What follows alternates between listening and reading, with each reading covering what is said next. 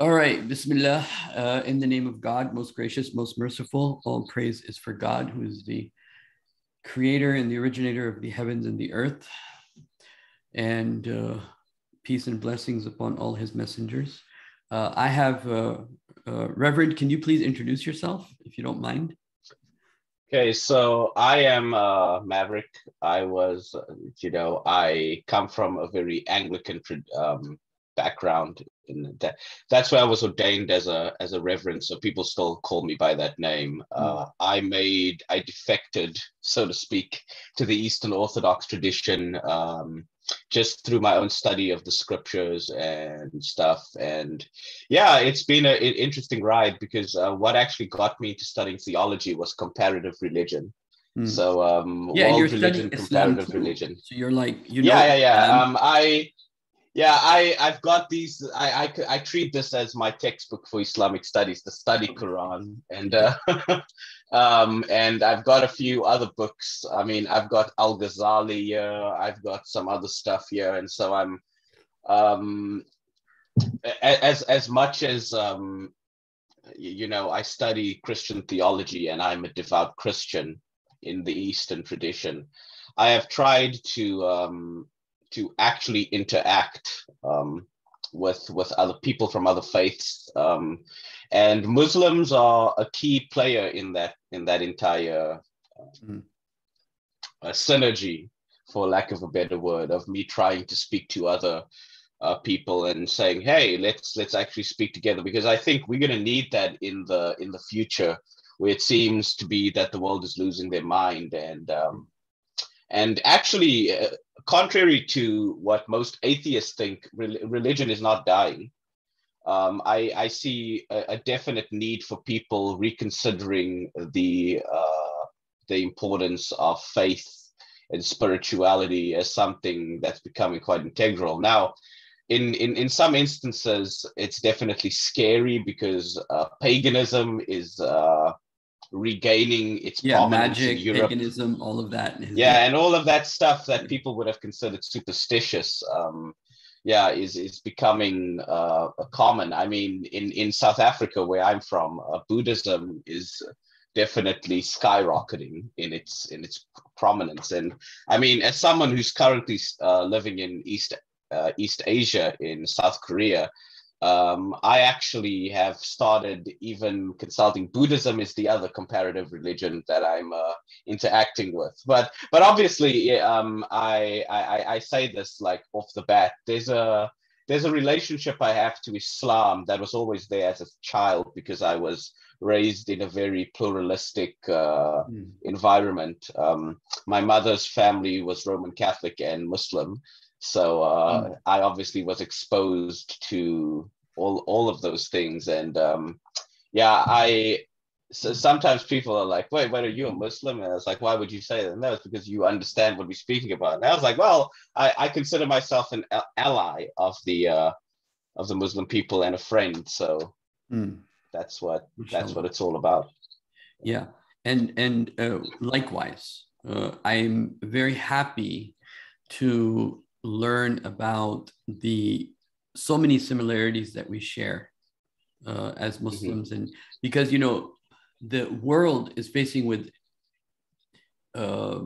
such darkness in terms of godlessness and in terms of liberalism and having no values and breakdown of society. And I'm here in the US, right, like in the center of it, like where the ghettos are, kind of like so I see that. I see the homelessness. I see the lack of spirituality. I see it every day in the streets and in the people's lives. No direction, no motivation, sometimes no and then women, the whole the women's liberation, kind of like where it goes against, to the point where it goes against family and family life and harmony within family. And so I was very happy to see the traditional values that that Eastern Orthodox Christianity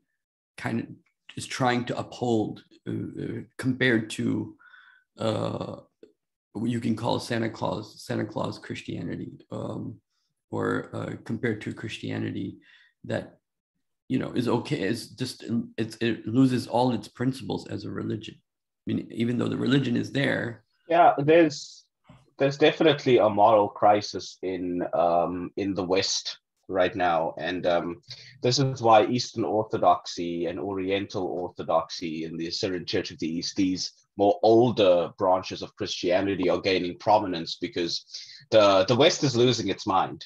It's quite clear, and one of my favorite scholars of religion, David Bentley Hart, said he's not even convinced that Christianity has really made it to the shores of America. And this is his criticism of just so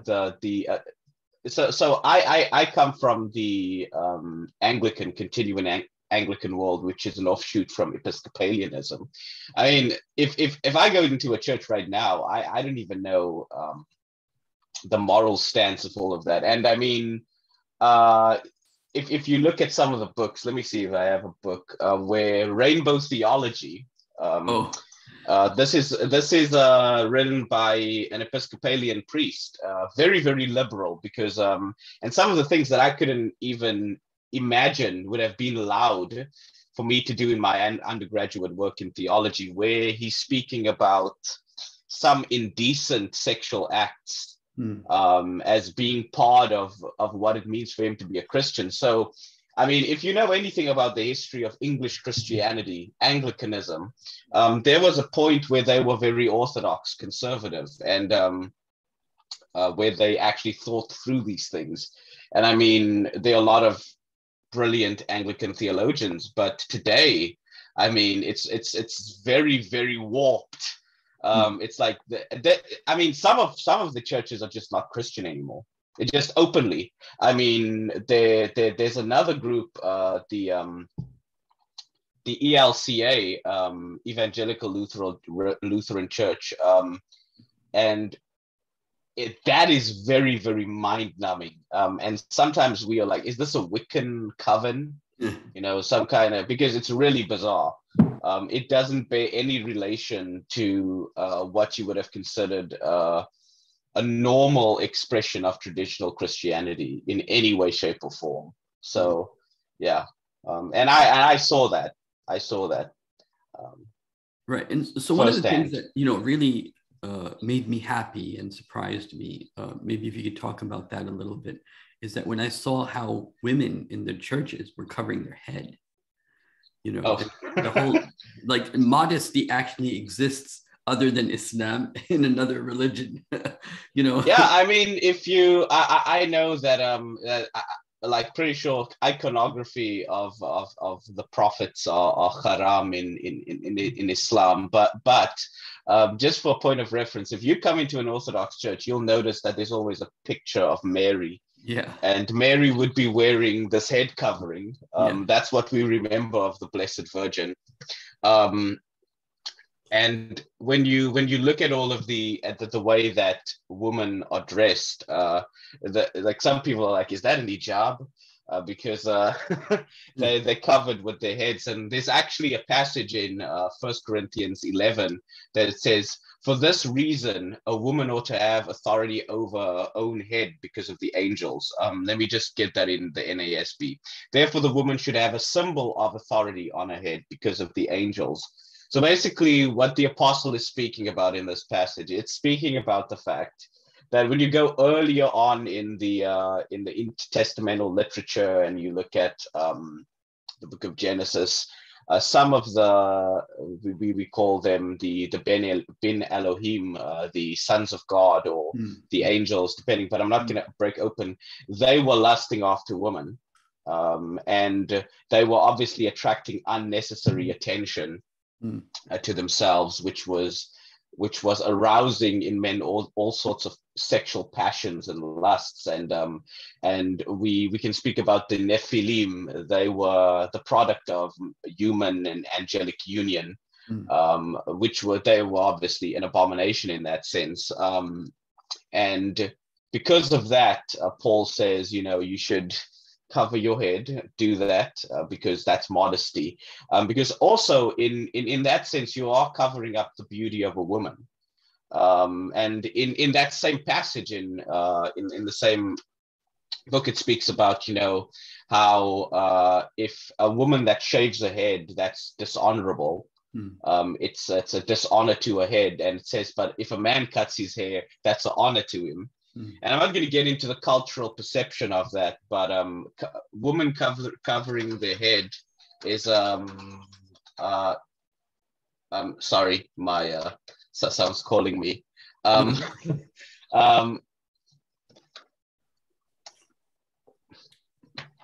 Anyways, what is that? Okay, I'll just have to.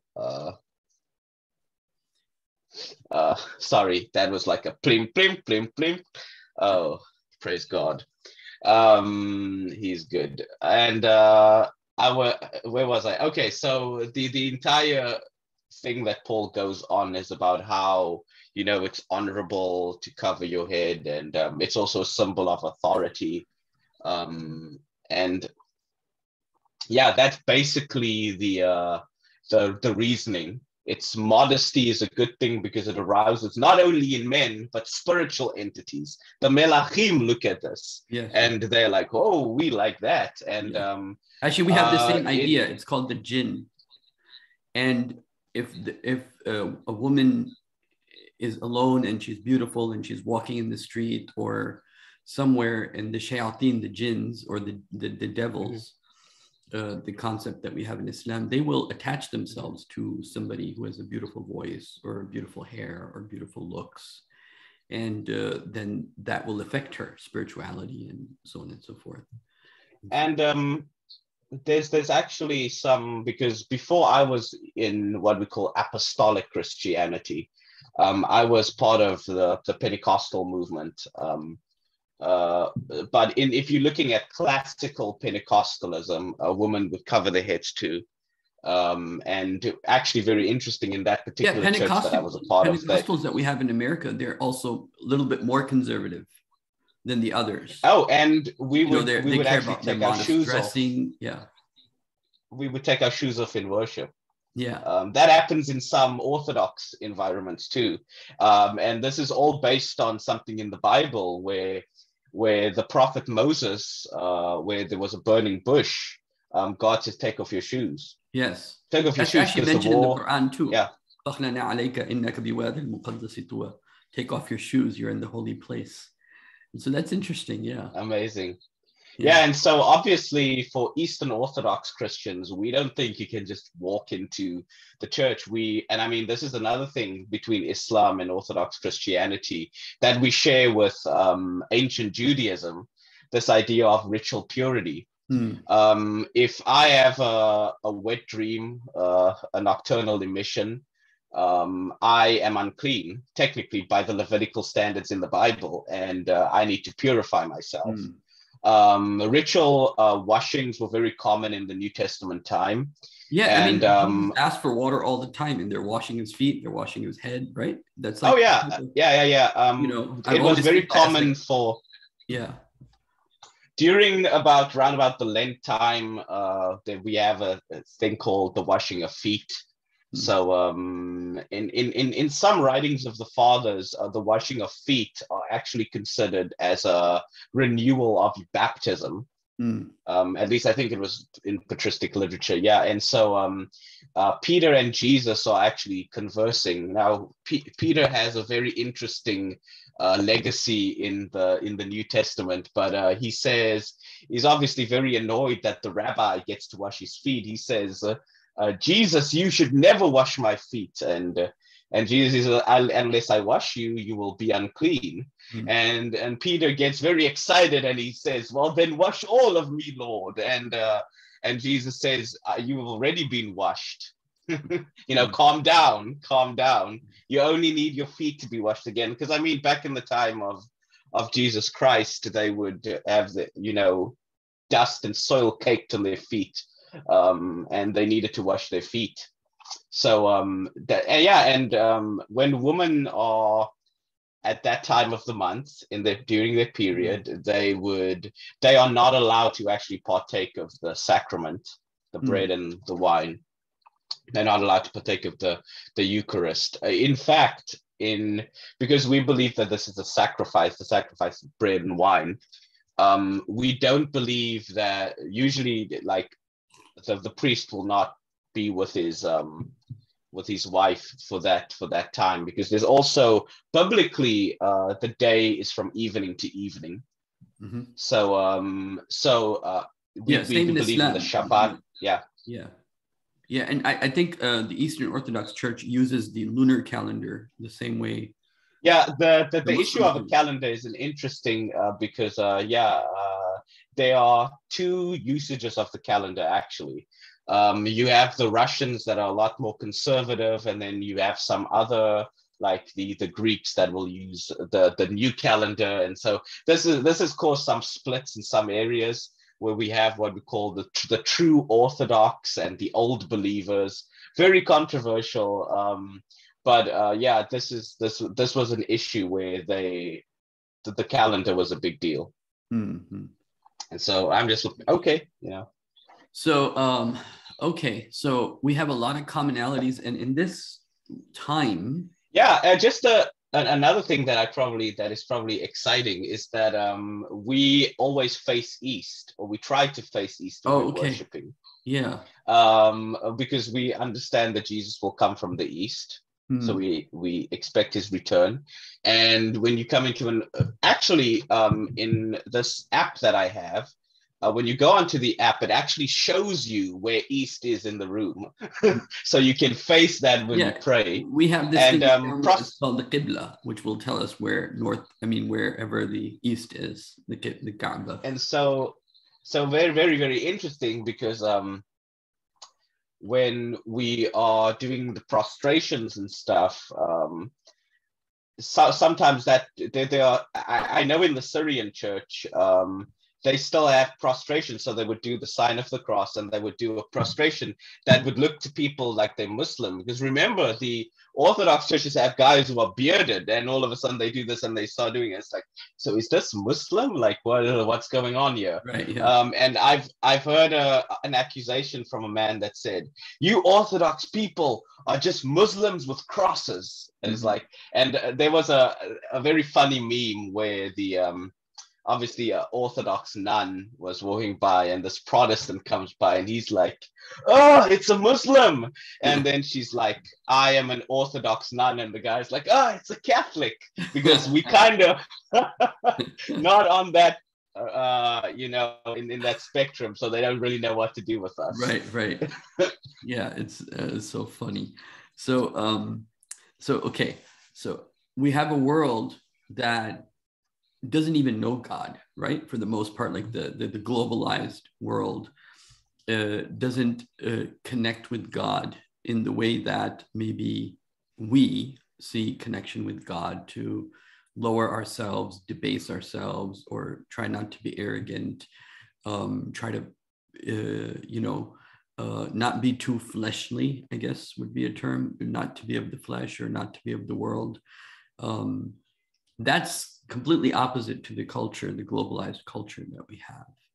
And so when you have a group of people, even though they may have a difference of faith, but they still love God as God deserves to be loved, or they want their life to be under the will of God. That's a very refreshing thing, like from a Muslim's perspective, to kind of like see that we're not the only ones, is, I think, very refreshing for me as a Muslim. And I think, there's some writings of some philosophers and some thinkers from the Eastern Orthodox Church that also give a very strong perspective. So it's like we can share perspectives because we have so much in common.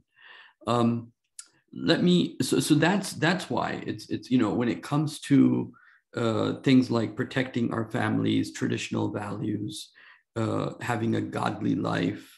So these are things that are common between us, and they put us in. So the reason this becomes important is that we have, for example, Muslims who, even though they're Muslims and born Muslims, but they're more part of that other culture where they are involved in a culture of the here and the now and the culture of the world. And even though they're born Muslims, but they don't have that vibe, they don't have that color, that culture, that attitude, because they're so lost in their corporate America jobs. And, you know, and you have a wife who's arguing with their husband, why should I listen to you?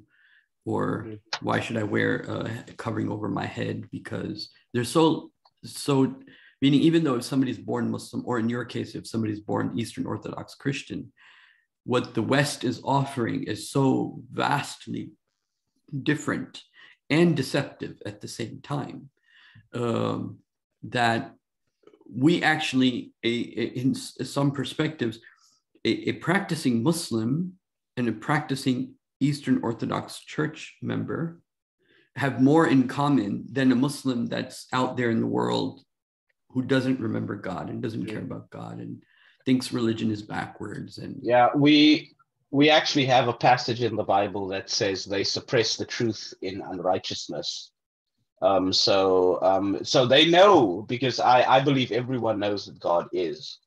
But we have this internal drive with our sins, and we like, no, blah, blah, blah, blah, blah, blah. I don't want to hear that God stuff, you see. I can remember I had a very, very good Muslim friend. Her name, it was actually a female, so it was kind of funny because people thought that we were dating, but obviously we were that wasn't the case. We were just good friends, and we were actually very interested in one another because of faith relations and stuff. And people would get very annoyed when we speak about God.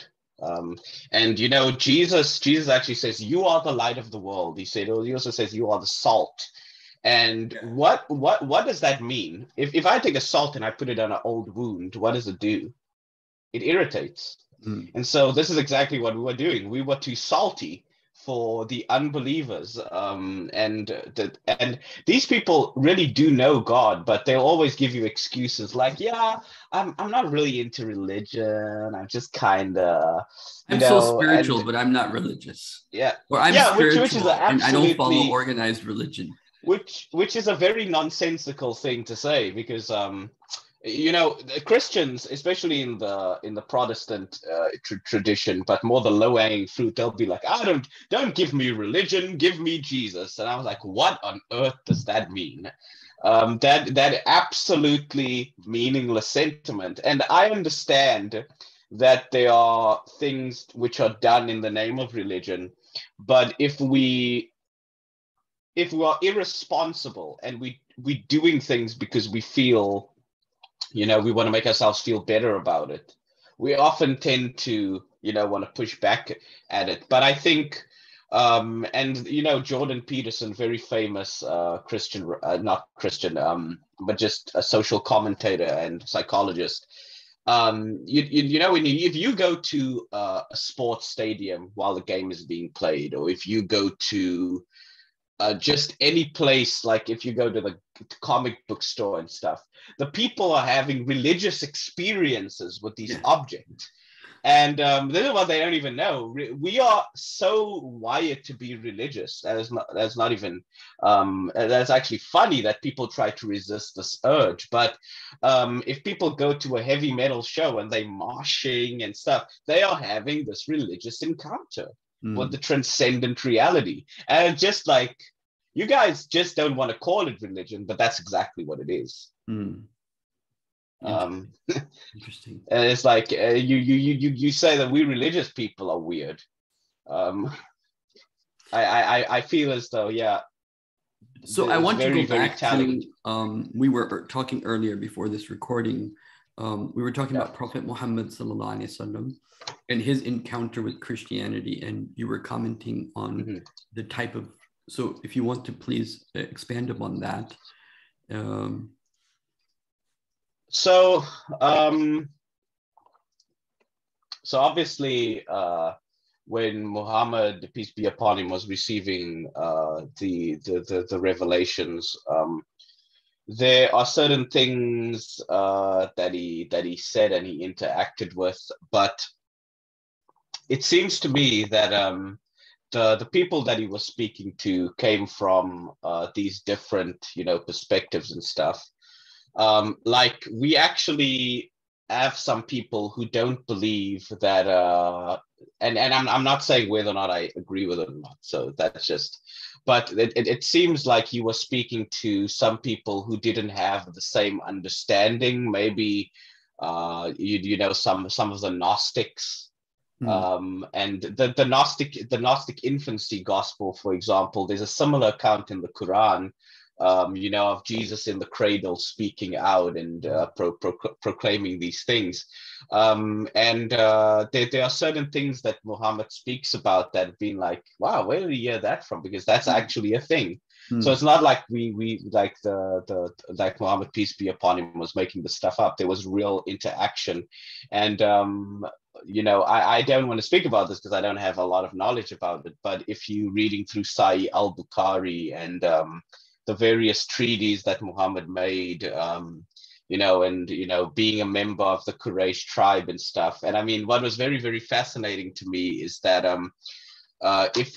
if anyone is interested, there is actually a Catholic theologian who is trying to who weighs in on how Christians can have a kind of a reception to Muhammad, peace be upon him. It's a book called Muhammad Reconsidered, A Christian Perspective on Islamic Prophecy by Anne Bonter Morland. She's from a Roman Catholic perspective, and there is a lot of nuances about this, because prophets didn't cease. So it's very, very interesting. The term of a prophet, so where we have the intertestamental period, which is usually assumed to have been a time of silence when God didn't speak. But then later on in the New Testament, in Acts 2, it speaks about, they spoke with other tongues and they were prophesying. And there was this concept that a believer in God could prophesy. And so in 1 Corinthians 14:1, it speaks about speaking in tongues in this prophecy. So there's almost like a scholarly attempt right now in Christianity to try and receive as much as we can from the Islamic tradition without compromising our own ummah. And so it's very, very important for us to consider these perspectives. And it's very interesting because in the study Quran, obviously, as a Christian, I disavow any concept that I practice shirk, because I don't have any. There are two creeds fundamental to the Christian faith. Yah Israel, the Lord our God, the Lord is one. Shema Yisrael, Adonai Eloheinu, Adonai Echad. The Lord our God, the Lord is our God, the Lord alone. And we have that similar thing where in 1 Corinthians 8:6, for to us there's only one God, the Father. And so actually, when you read what the Quran says, the Holy Quran says, there is a lot of discussion that can be had. And when you're looking at the surahs 2 and 4, where Allah subhanahu wa ta'ala is saying, say not three, there is a heresy in the Christian church called tritheism, where and Mormons actually believe in a form of tritheism, where they're saying that it is God and the goddess mother, and this kind of thing, where it seems like what the prophet, peace be upon him, was saying was a rejection of some Christian heresies more than it was about the people of the book, the Al-Injil themselves. So I feel as though there's a lot of reconsidering, because I think Muslims and Christians have spoken past each other, and we have reprimanded one another. And if we can take from the Alexandrian way of reading scripture, I believe that there's so much that we haven't touched because we have regarded our communities in suspicion. But now we have scholarships, and we have Christians who are actually starting to care what the Islamic world is saying, and vice versa. And as Sheikh Hamza Yusuf said, it is, and unfortunately in the Abrahamic world, we tend to have the syndrome where we think we have a monopoly of the truth. Hmm. And it's like, no, no, no, no, no. I don't have the truth. The church, we believe the church has the truth, but God has the monopoly on the truth. Hmm. It's very interesting that when Paul in the book of Acts, when he's dealing with the pagans, and if you study comparative religion and religious epistemology, he says, but this God that you call the unknown God, that is the God I'm speaking about. Hmm. And there's this sense, and David Bentley Hart has a book coming out right now. I pre-ordered it. You Are Gods, on the issue of nature and supernature, where all religious epistemologies, or at least most of them, seem to come back to that fundamental principle of the belief in the one, the God, who is the source of all good things. And it's very, very interesting also when you speak about issues of Christology, because in the West and the East, there are different understandings of the Trinity, where when we say that, that God is one, we are speaking about the Father, who is the source and fountainhead of divinity. And the study Quran actually speaks about that, which is why I love this resource, because it's actually interacting with some of the things that we say. When we say things like Jesus is God, I think it is misleading, because the English has so many misleading connotations. We are speaking about Jesus as the eternal Logos. So in Islamic thought, the Islam is eternal. Am I correct? The Mother Al-Kutub, the mother book. Yeah. Can you explain? Yeah, I mean, the Quran is eternal. Yeah. The word of God. So by logos, if I remember correctly, logos means the word, right? Yes. Yeah. And this is logos something, means the word, and so the word is eternal.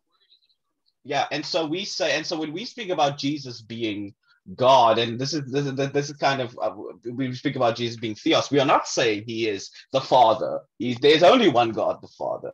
We are saying that Jesus is the eternal Logos, who becomes incarnate in the person of Jesus, and so he's the perfect expression, similar to the Muhammad, peace be upon him, being the perfect man. Who so we say that Jesus exudes that beauty of God, where if we want to know what God is like, the nature of Jesus Christ, whom we also believe is a prophet, by the way, is preeminent in showing what God is like. And so do we believe that there is a radical sect, the Mormons, the LDS Church, to believe that I can't even say it, that the Lord had a sexual relationship with Mary, but that is haram to a Christian. That is a heresy. Right. We disavow it as strongly as you do. We don't believe, when we use terms like God as the Father, this is a concept that needs to be caveated with apophatic theology. We don't believe that God is in sexual relations, and we strongly affirm that there was no sexual union between God the Father and the Blessed Virgin. And these are I think, things that tend to overlook, because I think the outrage Muslims have at some of these things, it's like, well, we don't believe it either. It's like we don't believe that crazy stuff. And so I think philosophically, if you get into what Christians if I can believe, just, if you don't mind, the whole logos thing is interesting to me, because it's very, at least in my mind, as I'm getting information from you and trying to Islamize it, you can say, in my mind, it's very similar to إِنَّمَا أَمْرُهُ إِذَا أَرَادَ شَيْئًا فَيَقُولُ لَهُ كُنْ فَيَكُونُ, that something existed in the logos, meaning his command or his word, meaning the word of God is his command. And so the way we would understand that is that Jesus was a command of God, a word of God. And he said, be, and then it manifested itself. Right? So, and the word of God is eternal. So that is not to say that anything that God manifests, it becomes eternal. So I don't know if I'm on the right. Oh, yeah. So there is a controversy in the early church, and the Council of Nicaea takes issue, where the Bishop Arius, or Arianius, or depending on how you want to say it, but Arius was saying that the Logos was just a God. He was and he was condemned as a heretic, because what he said that there was a time when the word was not. So this is haram to a Christian's ears. We say that the word is the mediating principle of the incomprehensible God the Father. And so Jesus Christ, the enfleshment of that word, is both divine and human. I use the term divine and human because this is a concept that is picked up in the Jewish concept of the two powers in heaven. The two powers in heaven was basically the idea that whenever God draws near, it was through his intermediary, the Logos. And in Proverbs 8, it speaks about the Lord has founded me at the beginning of his way. And so the word is, but is not God. It's a bit of a strange thing. And so to a Christian mind, when we say God in three persons, the term persons is a deceptive term. And this is, again, English at its best. English cannot correspond to you the inheritance of the Christian tradition. It is misleading. And so when I never use that word because I don't want to scandalize people into thinking that I believe in a three-headed God, because I don't. So your point is very strongly that I want my audience to understand is that you are inherently tawhidic, meaning you believe in one God, which kind of separates unambiguously. Separates you from Western Christianity, in a sense. We have a criticism of the Western models. At least I have a criticism of the Western models where certain issues, the way in which it is spent, actually leads them to believing that there are three self-existent ones. And so this is a very, very controversial topic. And I mean, David Bentley-Hart has a book, Tradition and Apocalypse, where he speaks about this whole issue. But when we say Jesus is God, we are not saying he's the Father. We are saying that he is the eternal word and wisdom of God that has always been. And so God didn't acquire his wisdom somewhere in time. It's always been. And so there's also this concept of a metaphysical issue of, Sat Chit Ananda, which is a Bhagavad Gita concept, Brahman, this concept that Father, Son, and Holy Spirit, or Father, Word, and Holy Spirit are the Father is the source and fountainhead, and we see the Word and the Holy Spirit as the two. There's an early church father that called this the two arms of God. The way he relates to his creation. And so there's always one God that is a but there are other beings, and unfortunately there are other beings who are called gods, Elohim. But again, it's because of the way that English works, it's not a very easy thing. There are some things that are Elohim, but they are not of the same. They are not like the Bible says there's none like him. Yeah. They're not of the same substance, if I would use a Roman term. That is no, they cannot be of the same substance. It would because the substance of God is incomprehensible. You could never make sense. Now, I'm not going to say that there isn't disagreement between Islam and Christianity. I'm not going to say that. But I am going to say is that we are not that wacky as is sometimes unfortunately said about young high schoolers who speak about these things on YouTube, and they think this is what the Christian doctrine is. In fact, I want to say this too. In fact, even some in the Western paradigm are letting go of these ways of speaking.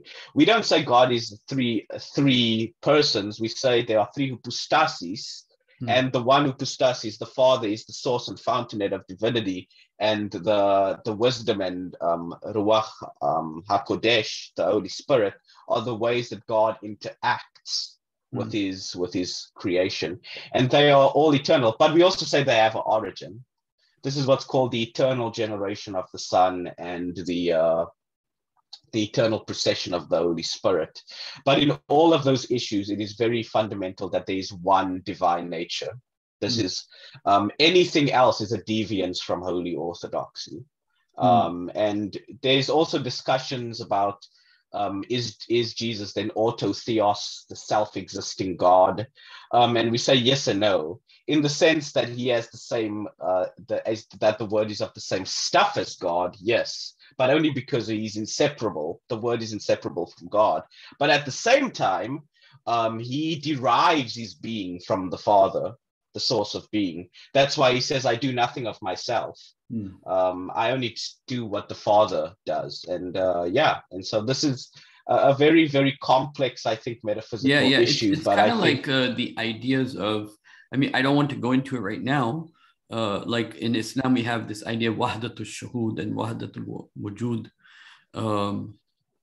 And maybe when they... yes. That particular concept is something that David Bentley Hart speaks about in his, he has a YouTube lecture out there where he speaks about the experience of God and about how he's speaking against new atheists, but that concept is a very a prominent one that needs to be looked at. Yeah. Very similar to the whole Sat Chitananda, being, consciousness, and bliss. So it seems to me that that at least from the Islamic perspective, it seems that the friendship or alliance between Eastern Orthodox Christianity, especially, and Muslims, is almost inevitable at one level because it's mentioned in the Quran, but also it's the most natural. But it seems like, at every moment in the past recent history, at least, not even, I'm talking about from the Ottoman time and then from Soviet time and then afterwards, it seems like, so much has been done to almost intentionally move these groups apart from each other. So I would like to start by mentioning that from what I understand, the Ottomans did hurt a lot of the Eastern Orthodox Christians.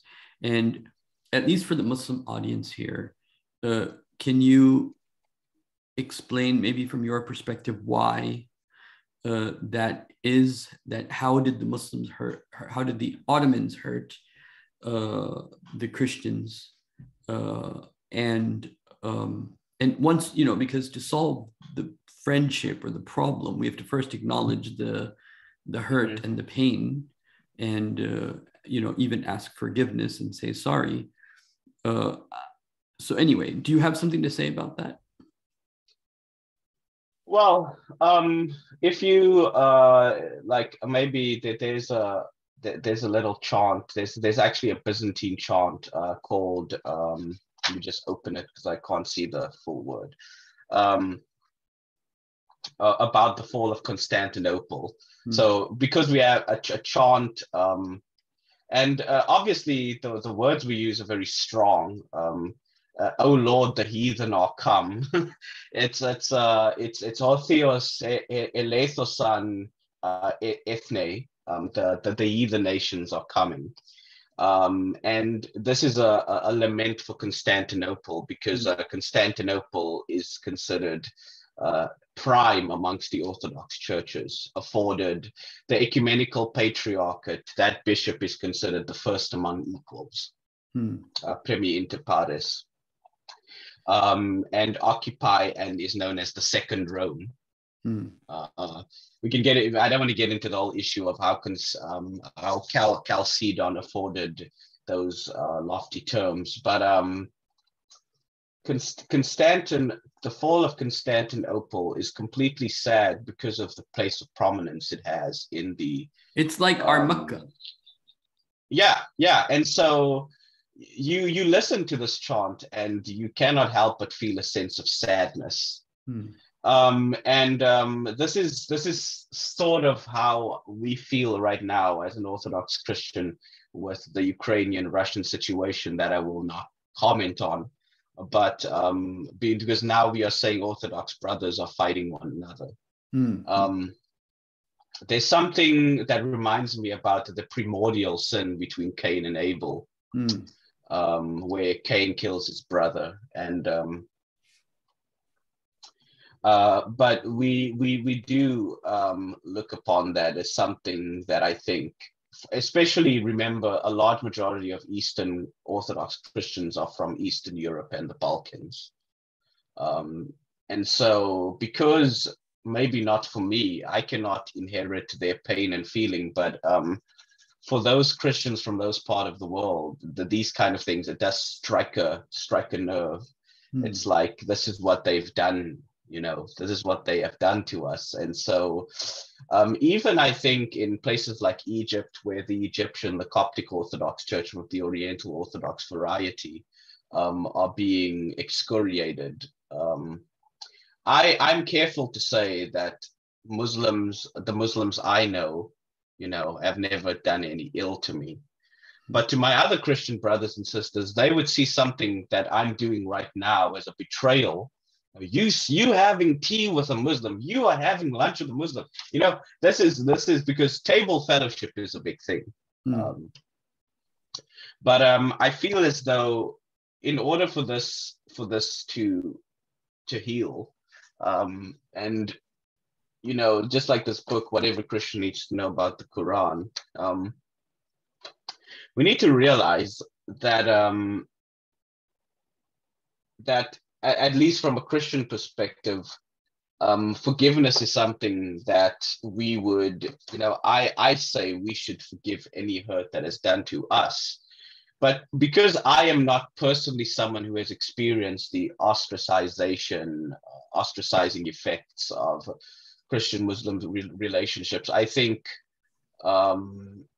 there should be room that we should speak about this, and we should speak about what not because this isn't a false kind of reconciliation. We need to accept there are things that separate us ideologically. There are things that do. At the same time, though, we need to also admit that there are things that put us, make us allies to one another, and shouldn't be suspicious. And correct me if I'm wrong, but the Prophet, peace be upon him, did have some positive interactions with the Christians in his life. Oh yeah, in fact, in fact, the Prophet said, he said to his companions, the Christians never betrayed me. So he said, always be mindful of that, because other communities did betray him in his lifetime. They would make contracts or alliances with him and break it. The pagans did that. The Jewish community in Medina did that several times. And but with the Christians of Najran, for example, and other Christians, when he made contracts with them, they fulfilled, not siding with someone behind their backs and not fighting against the Prophet. And so he always said, sallallahu alaihi wasallam, that be mindful that because they never betrayed me, be nice to them, meaning the Christians. And this is what our Prophet taught. And we some of our scholars believe that when the end times are near, there will come a time where what we call the Mahdi, somebody from the family of the Prophet, will be a leader of the Muslims. He will give back Hagia Sophia to the Christians, and he will let them have that. Of course, in Islamic law, which has in Islamic law, there's a lot of rules about when you go to a land, and let's say the whole land has become Muslim, and there's like a church. You're not allowed, as far as my reading of the issue is concerned, you're not allowed to convert a church into a masjid by force. You can drop a church and build a mosque by it, but you're not allowed to kind of like mock it in a sense. Oh, we took your church and made it into a mosque. This is in case the place where everybody's become Muslims. There's no one going to the church anymore. And the entire environment has become Muslim, and there's no one to take care of the church. And the rules are complicated and very much debated.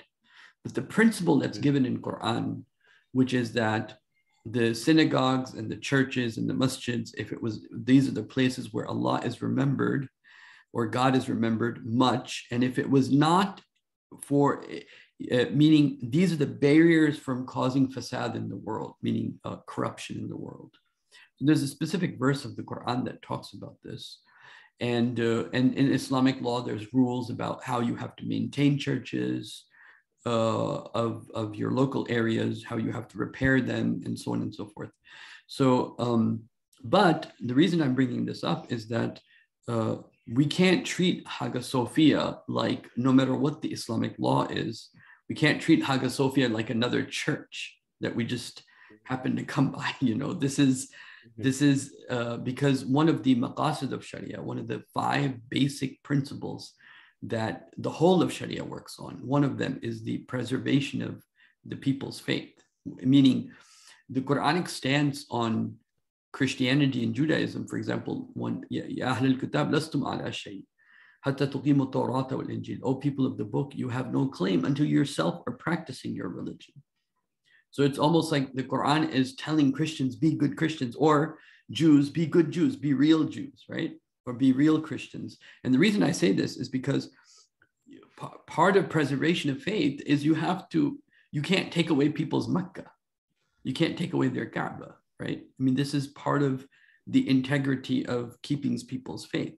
And so I feel, along with other scholars, that there will, inshallah, come a time where Muslims will give back Hagia Sophia to the Eastern Orthodox Christians.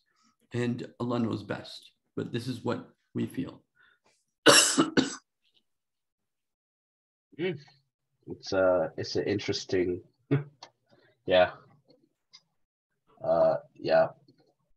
But and we believe Jesus will come back. And yeah. And the reason I mentioned that is that we believe that Jesus, when he comes back, he is going to also do justice. And so whether the Mahdi will give back the Hagia Sophia, or whether if Jesus himself will give back the Hagia Sophia to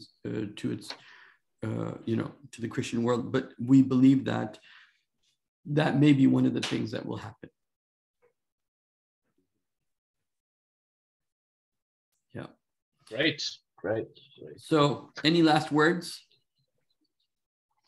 I mean, I think I've spoken a lot already, but my prayer to God is that there will be less heat and more light in Christian-Muslim relations, because as much as we like to fight and call each other all sorts of bad names, I guess if you look outside, to the atheists, we're all the same. They don't really like any of us, and so I think we need to recover the childlikeness of interaction in the spirit of the two of a very basic commandment is to love your neighbor as yourself. And I think that if suspicion can be put away, we can probably usher in a better age for the future generations. And until Jesus comes, we can foster something, of goodwill to the world, because there is a passage in Scripture where Jesus reprimands the church, one of the churches, and he says, "If I come back, will there be faith?" And that's a very harsh statement by Jesus. If I come back, will there be faith? And I would hate on the last day, on the day of judgment, for the Messiah to disown me in front of God, because that's what Jesus says. I will say, woe unto you, I never knew you. And I think this is a fear of all Christians, not to come to that point where we, because I believe it was Metropolitan Jonah from the Orthodox Church in America that said, having doctrine is important, but the thing that Jesus tells us on the Sermon on the Mount is about to be good people, to do good works, to love your neighbor. Those are the things that he thinks. Those are the core of what it means to be a Christian. If I'm debating on Facebook about metaphysical issues and things like, then I am just a fool. I'm a foolish man, because there's a passage in the Bible that says, if you have not love, you mean nothing. If I spoke the tongues of angels and do not have love, well, it doesn't mean anything. If I prophesy but I have no love, I'm like a clanging cymbal, you know, these kinds of, if I give my body to be burned, you know, and I have no love, it means nothing. And so we have these three virtues: faith, hope, and love, and the greatest of these are love. We have a hope and anticipation, the glorious hope of the coming of Christ, and we have faith in God. And the thing that I think holds all of those two virtues together as humans is love. To love God with all your heart, soul, and mind, and to love your neighbor as yourself. And we say, once you have those two things, the commandments that God has given to us will follow, will proceed. Yeah, that's very true. Actually, that's very true. One last thing, even though it's kind of like nominal or mundane, but let me ask you this, just for my own interest, you can say, is there a reason why Orthodox Christians have a beard? Well, I'm going to tell you what I have heard, but yeah, there's obviously the reason. There are certain texts that speak about shaving a beard as being, for lack of a better term, you are, you know, homosexual, indecent. There are texts that exist like that, and then obviously just masculinity. For us, biblical manhood and womanhood is a fundamental part of Christianity. Now, in some of the Antiochian and Greek churches, you will have beards that are very more subtle. And so I have to keep mine over this, because if I start going beyond, the kids are going to start calling me Moses. Believe me, that has happened. This just look like I mean, yeah, there's a lot of discussion about that, but there are some other issues relating to more Christological issues. But I mean, I feel as though it would bore you if I told you that. But there are a lot of reasons why that happens. A beard is seen as a good thing for a man to have, which is why all the Oriental and Eastern Orthodox churches, you'll never really see a man clean shaven. Maybe if he's a normal parishioner, but usually a priest is going to have a beard. A bishop is going to have a beard. Let me end with something controversial. I don't know what you'll say about it, but in Islam, because we believe in having families, right? Mm-hmm. And depending upon how you define it, but as I'm defining it in my mind, feminism a lot of times runs contrary to the idea of family in some ways, particularly in this one point that I'm about to, because, you know, when you're in a family, is it my way or your way, the husband's way or the wife's way, right? So this will be like a natural conflict. So in Islam, the Quran is very clear that the leadership is given to the man, right? So the wife is expected to, kind of like acquiesce, to let the man make the mistake he's making, and then she can tell him that, see, I was right. But she has to kind of give in to her husband to do whatever. If he's smart, then he's going to do the smart thing. And if he's not smart, then he's going to do the not so smart thing. And she gets to say, see, I told you, right? But the point I'm trying to make is that the idea that the man is the leader of the household, is that something that you also have in common with us? I mean, like there are obviously all sorts of other issues, but just on traditional understanding, the man is the priest of his household.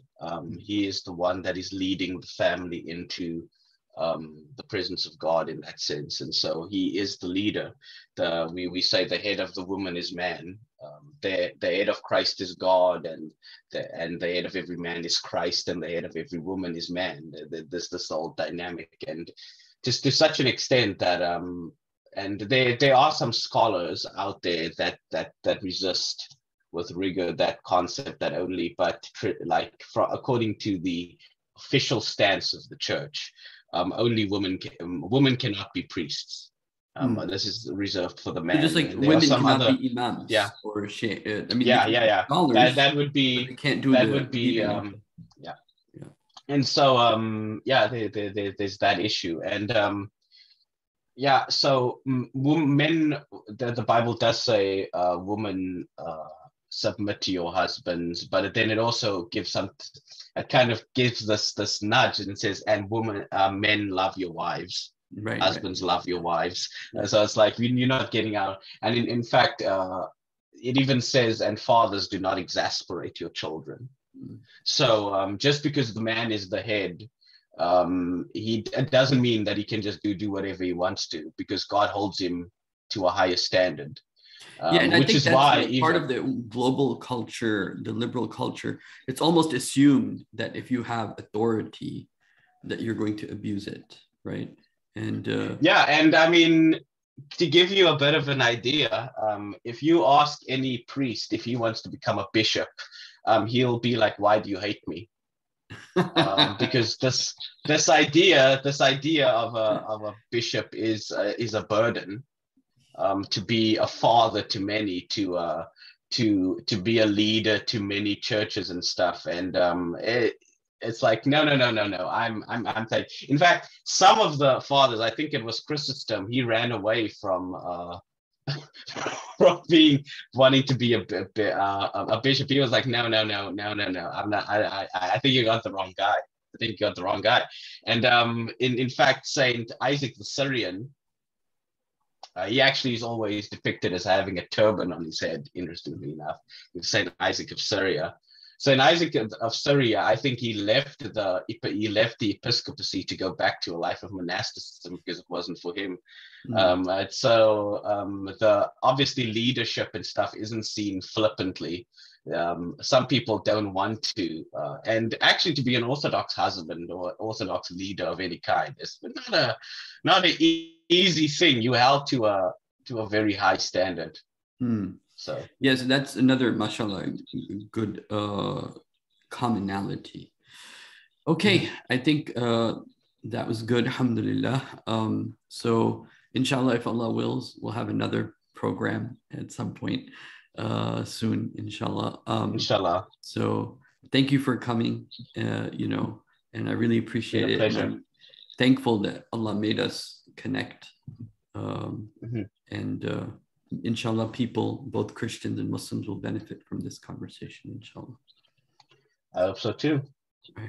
Yep, inshallah. Take care. Bye-bye. Okay. Bye-bye.